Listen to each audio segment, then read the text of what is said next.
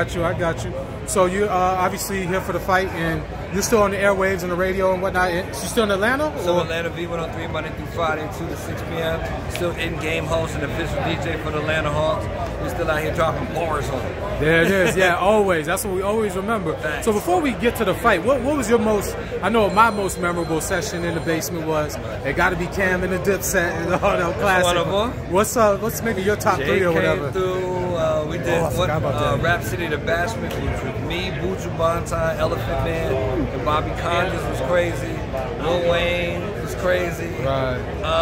There was a lot of good ones. I mean, LL sitting on the toilet acting like he was he was rhyming was crazy. It was a lot of good ones. So I tell people, my favorites might not be your favorites, but I appreciate you guys. So what would be like your opinion on I forget what it was. Somebody else was showing something. I think Drake had the BlackBerry or whatever, and he was going through it. I'm not mad at that, actually. I mean, most